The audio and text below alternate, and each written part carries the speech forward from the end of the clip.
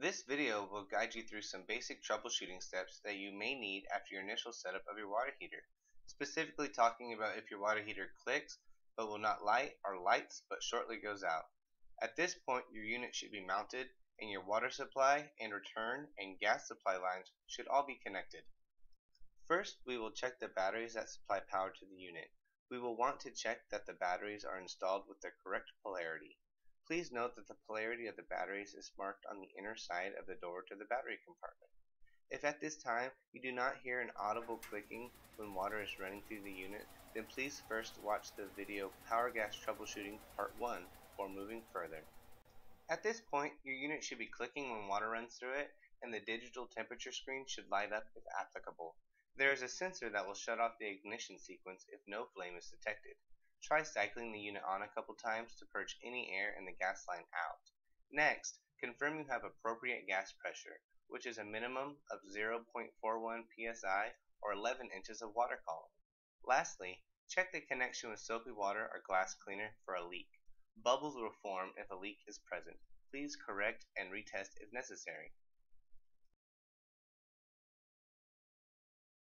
If the problem persists, our next step will be to remove the front cover. Here we are showing a 10 liter. There will be 4 screws on top and 2 on bottom. The 5 liter has 2 screws on top and 2 on bottom. And lastly, the 16 liter only has 2 screws on the bottom. Remember to disconnect the 2 clips for the digital display if applicable.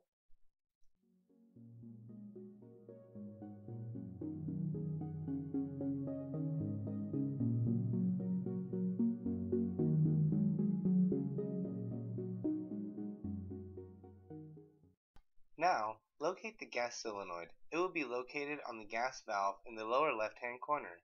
Next, locate the micro switch. It is a small black rectangle with 2 wires coming from the left-hand side, located on the bottom side of the brass water valve, near the bottom center of the heater. Use your finger or a flathead screwdriver to lift the metal tab away from the micro switch manually. As you lift the micro switch, you will want to listen for the sound of the solenoid opening. It's a distinctive loud clacking noise. As you keep the micro switch open for roughly 20 seconds, you will hear the solenoid close. There will be a softer thump noise. You can amplify these sounds by holding the tip of a screwdriver on the solenoid and lightly resting your ear on the base of the screwdriver handle. Here is an example of a malfunctioning gas solenoid. The solenoid plunger should stay in the open position for roughly 15 seconds. As you can see here, it is immediately resetting to the closed position. If this is the case, then confirm all electrical connections are firmly connected, especially the black clip connecting the solenoid and also the connections on the overheat protection sensor.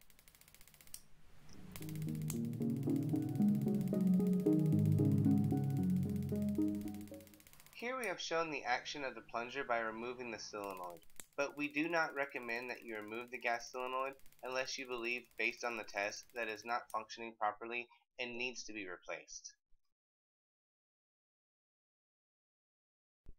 If you did remove the gas solenoid, then upon reinstallation, please make sure you did not lose the gasket that seals the connection between the base of the solenoid and the gas valve itself.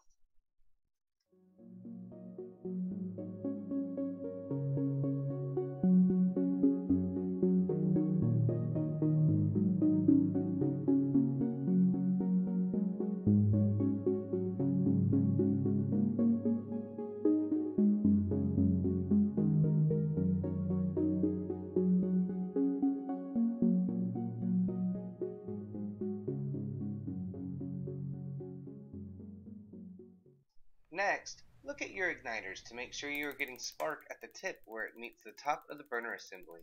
If you hear the clicking but do not see the spark at the tip of the igniter, it is possible that the spark is occurring towards the bottom by the wire, and you will need to push the thick black wire that connects the igniters further onto the connection pin. If your unit clicks and lights but goes out within approximately 15 seconds, then the first thing you will want to check is the wire that connects the thermocouple sensor.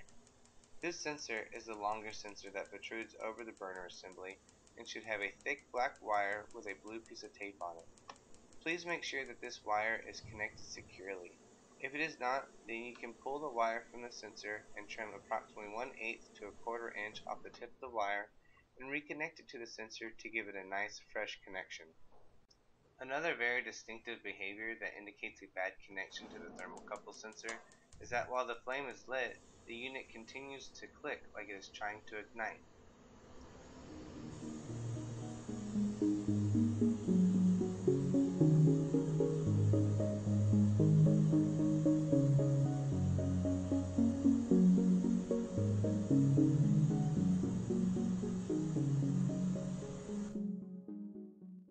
If you have a Marey 5-liter portable unit, there is another sensor that could be causing the unit to light and then shut down shortly after, usually about 30 to 45 seconds.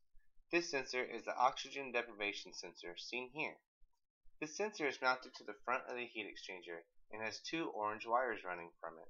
Sometimes in manufacturing or shipping, this sensor gets pushed in too far. It needs to be adjusted by pulling the sensor out with a screwdriver or pliers to where it is about a quarter to a half inch above the hole that it is mounted over.